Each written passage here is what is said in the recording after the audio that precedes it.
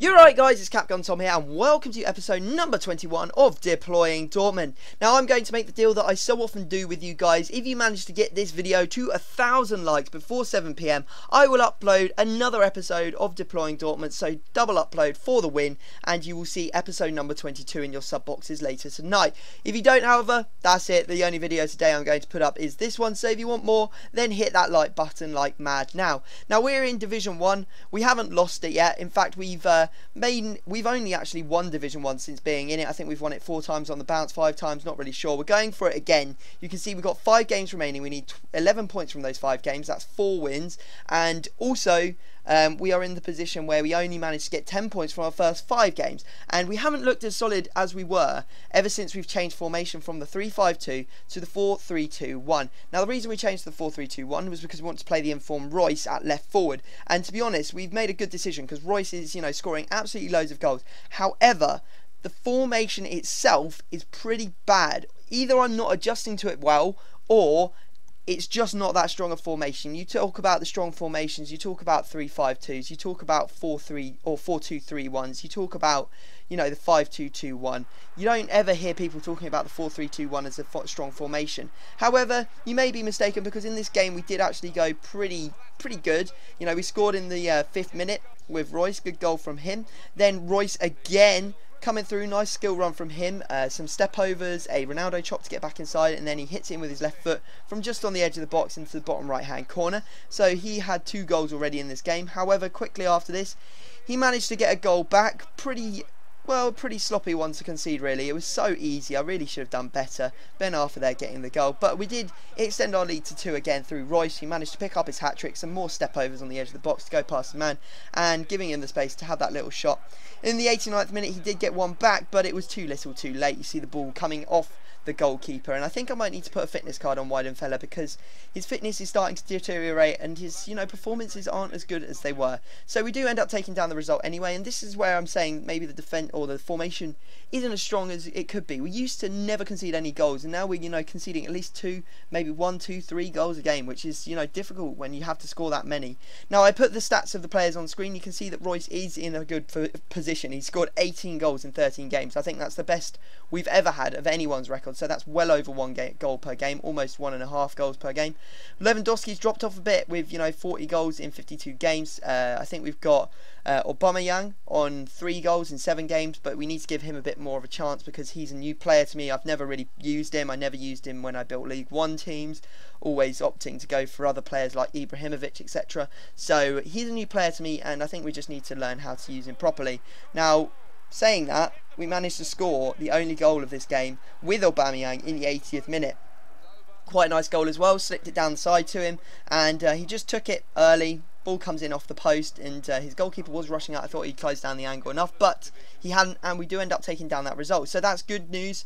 It means that we are close to winning this title. I mean, we need to win 2 of our 3 remaining games. Still quite a big ask, but we will go ahead. And I was supposed to do some trading at this point, and as always I got completely sidetracked. I was like, oh my god, we're so close to winning the title, I want to go ahead and try and win it. So we go into another game and we come up against a 4-2-3-1 Serie A squad, and he's using the likes of Ogbono and Gamberini, really fierce 2 centre backs at the back, and I really struggled to beat him, to break him down. And to be honest, I was just having one of those games where everything was just going in his favour. This was probably the only goal I considered a goal that was legit. The first goal came in off a rebound.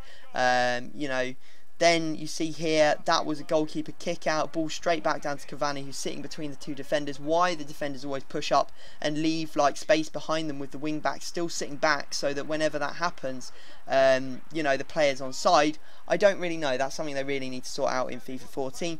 Get another goal with Aubameyang though on the stroke of half time, but the celebrations were short-lived as he managed to get another goal, this time a corner with Ogbono, and it was just stuff like this. I managed to put in a tackle there, and then the ball comes in, guy could have just headed it out, tries to do a bicycle kick instead, Cavani comes in and heads it in, and it was just one of those games. So you saw what I was dealing with. Like, I know he played better than me, I'm not going to take that away from him, he had way more chances, but when I was like 1-0 down in the first 3 minutes, I was on the back foot. was having to play different from my normal style of game. Then I was 2-0 down, I was struggling more and more. Then, you know, there was more and more goals. I scored, I came back into the game, immediately scored a header from a corner. And, you know, it was just one of those games. And you can't cry over spilt milk, but I don't like losing. I'm very competitive, and it really pissed me off that I lost that game so badly. I wouldn't have minded if it was like 4-5 or maybe like 2-1, but it wasn't. So we need to go into this game knowing that we need to win, because we have 2 games and we need 2 wins from those 2 games. So we managed to take the lead with 2-0 up, and it was a fantastic second goal from Gundogan, you have to admit, from outside the box. A really nice scoop turn. But the guy came back into the game after half time. You see there, how is that not a foul? He Ronaldo chops and actually pushes Felipe Santana, one of the strongest centre-backs on the game, over with Mario Balotelli.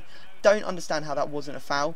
We managed to go back into the lead, a nice goal again from Gundogan, one of the only players that actually was switched on in this game, to make it 3-2. But after that, he just came back into the game. There's another corner, conceding from that corner, and, you know, we are now, you know, on level terms again. Then more of the same stuff. This time it was a cross and the goalkeeper makes save, but again it ricocheted straight to him. It was just, I don't know, it was just one of those games, and he was continually trying to tramp me the whole game, and eventually did manage to do it with Sturridge. And as you can see, I threw my controller across the room in a bit of a rage. I am quite passionate about this game. I don't like losing. I don't play to lose, and I don't like to lose because it makes me look bad. And, you know, I play this game to, you know, entertain you guys, and it's not entertaining when I'm losing all the games, because I'm not enjoying it. I'm guessing you're not enjoying it, unless of course you enjoy me moaning about it afterwards. But I try my best not to moan. You know, I tried to come at it from a neutral standpoint, but when you come at it and you've lost, you're like, "Argh." And it's like quite difficult to commentate, you know, when you're having a bad patch. So we have ended up losing, or not losing, but we haven't won Division 1 this season. We only have 1 game remaining, and we only can get 3 points from it. So we needed 5, I think. So unfortunately, we haven't won Division 1 for the first time in, well, ever since we got promoted into Division 1, which is a bit of a piss take, a bit annoying. Maybe the honeymoon period is over and we're not coming up against all the noobs. We've been put up against the more difficult players in Division 1 and we're going to struggle a lot more. Maybe it's the formation, maybe it's because it's like 1,000 degrees in my room and I just sit here dripping with sweat and unable to hold the controller properly. I don't know what it is. Hopefully it cools down, the weather will go away and I'll just be able to, you know, sit and be cool in my room. But unfortunately, I live on the top floor of my house. I live in a cottage. We have an Arga, which is on all the time. If you don't know what an Arga is, like a cooker, but it runs on solid fuel or on gas or whatever, and you don't turn it off, you just leave it on and it heats the house all the time. I have a low ceiling, I have my computer, my Xbox, 2 monitors, a TV, you know, several other things all switched on, so it's absolutely boiling. But I don't know how I got on to talking about how hot it is. I think that it's because it's hot. But other than that, yeah, guys, I hope you have enjoyed the video. I'll stop talking and boring you. Please drop the video a like. As I said, 1,000 likes will mean that you get another episode up tonight. But other than that, I'm going to leave it there, and I will see you all next time.